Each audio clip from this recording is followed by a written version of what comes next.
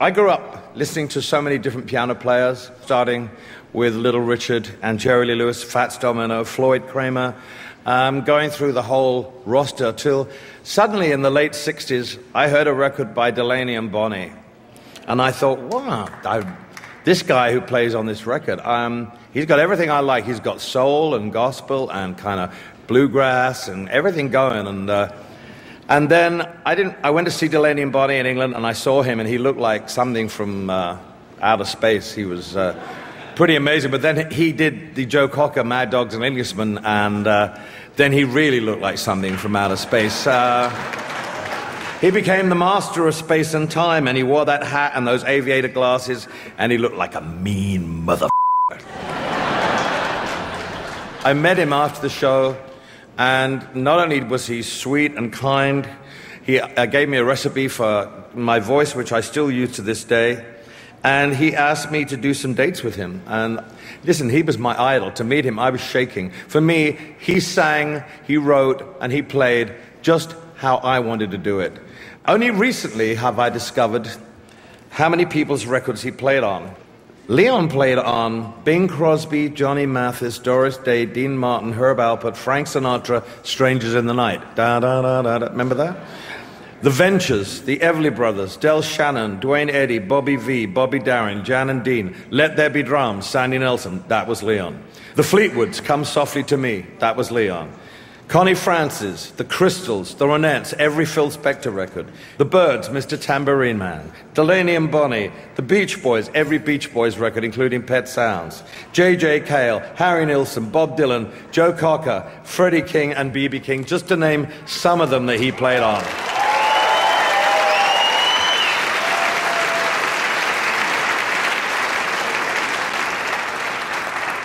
I lost touch with Leon in the early 1970s. And in 2009, I was in Africa, and I was shaving, and I put some music on the iPod, and I pressed Leon Russell, and I started to sob. And that music took me back to one of the greatest times of my life. And I thought, I have to call this person up. He gave me such a wonderful start in my life. He meant so much to me, and I haven't talked to him for so long. So I called him, and I said, would you like to do an album? And he said, sure. Last year in January, Leon and I embarked upon what was one of the greatest years of my life, both musically and personally, because I got to know the man that I never knew. I got to spend time with him in the studio. He was frail when he came in the studio. He had a 5.5-hour brain operation. And suddenly, with the love from the musicians in the studio and all the other peers that came to pay tribute to him, he became stronger. And I said to him, there's one thing I want for you. I want people to acknowledge you for what you've done, to remember you for what you've written, what you've played on, and for you to be proud again of what you've done. And I want you to be in the Rock and Roll Hall of Fame. And here we are a year later, and he's in the Rock and Roll Hall of Fame. And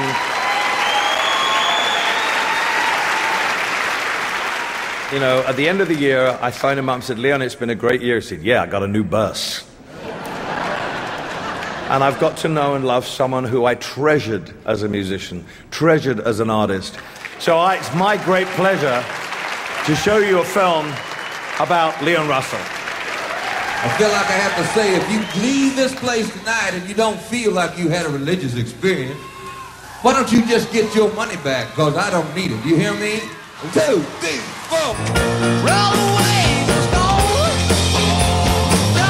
Oklahoma, at the time I was living there, was a dry state. Consequently, there wasn't any liquor laws, and I was able to start playing in nightclubs when I was 14.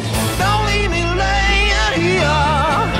What will they do in 2,000 years?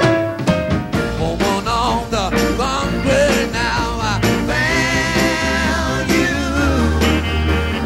Longing in your soft and fertile delta.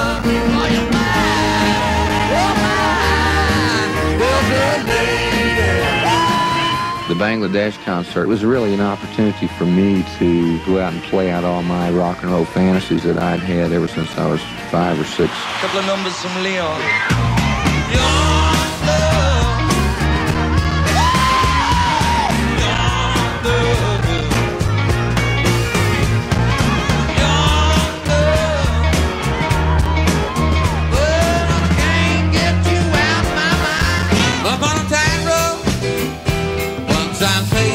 so the top hat on my head is on your seat.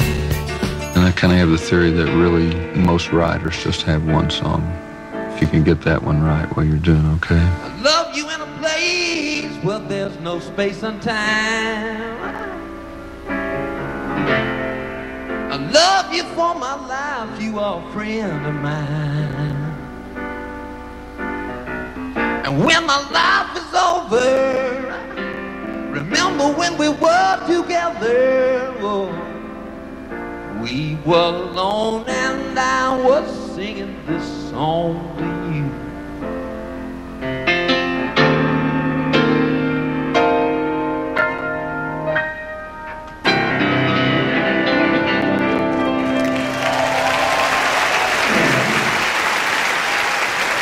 An American legend, an American icon, Leon Russell.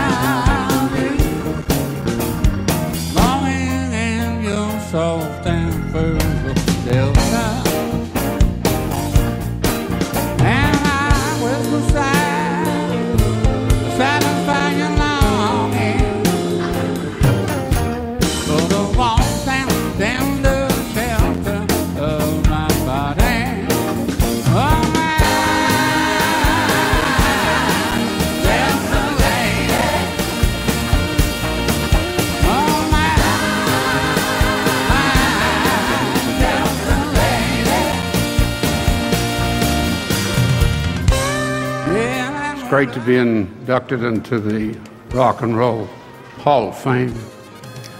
But I have to tell you something else that's also great. About a year ago, Elton came and found me in a ditch by the side of the highway of life. He took me up to the high stages with big audiences and treated me like a king.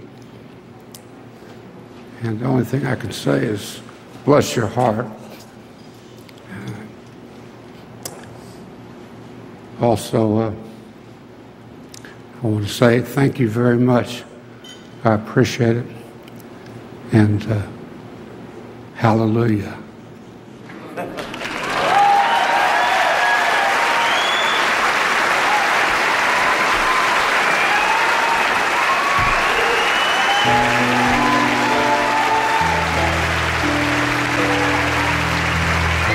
I've been to many places in my life and time.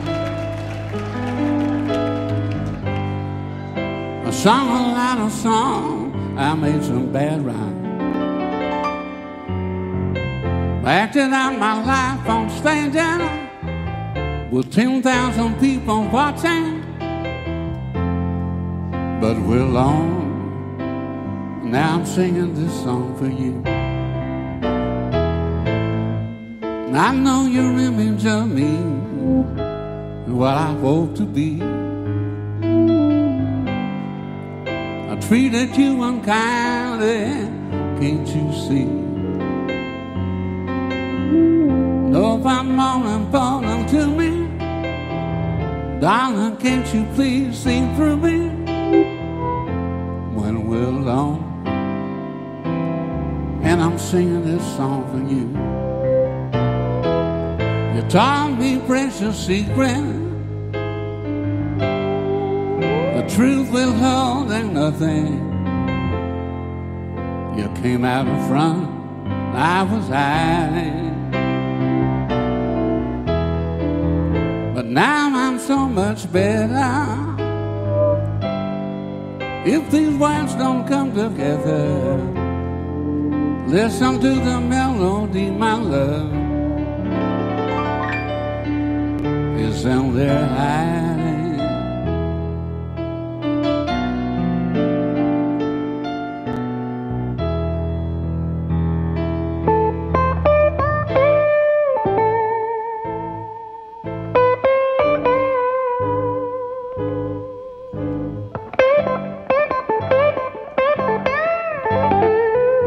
Yeah.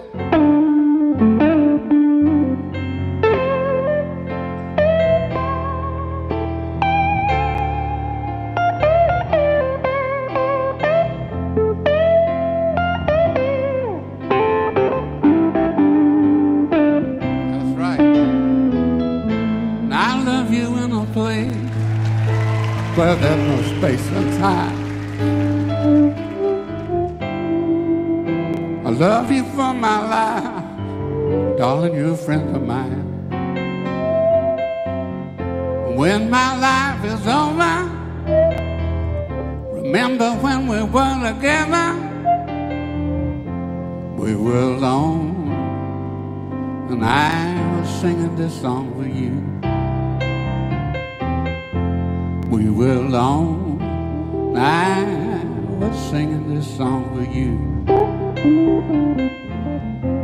We were alone, and I was singing this song.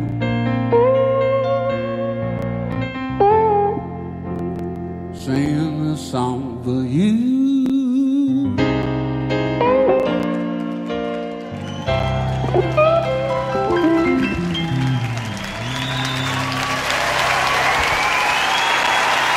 Leon Russell, John Mayer.